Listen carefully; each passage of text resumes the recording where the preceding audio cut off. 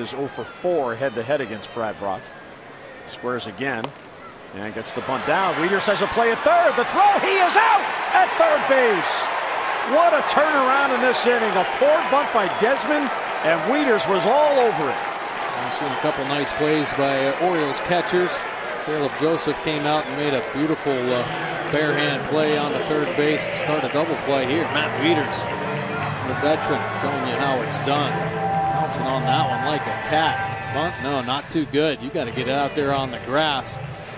Wieters jumps out. Perfect throw to Machado. Machado in a great position to put the tag down.